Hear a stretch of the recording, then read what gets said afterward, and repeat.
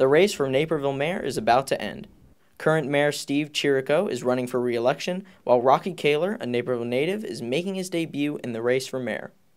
Chirico, who has been the mayor of Naperville since the spring of 2015, took over after former Mayor George Pradle resigned.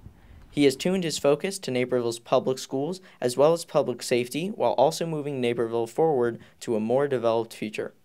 Competitor Rocky Caylor, who is a former Marine, has his mindset on keeping a more firm grasp on Naperville's history as well as solving the logistical problems of commute times and infrastructure in and around the coveted downtown Naperville.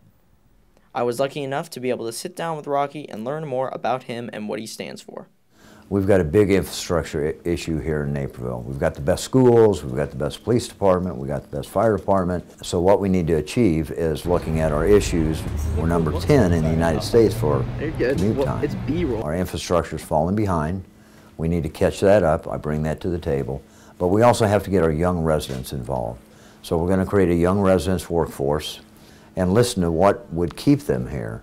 And what I say all the time, every day I try to listen to one person under 10 and one over 70, because if I do that, I'm going to get the truth. There's so much there that we really haven't listened to. So that's going to be the key. Unfortunately, we were not able to meet with Mayor Chirico. Despite some controversy over the past few weeks regarding Chirico's interests, he is still focused on steering Naperville in the right financial direction.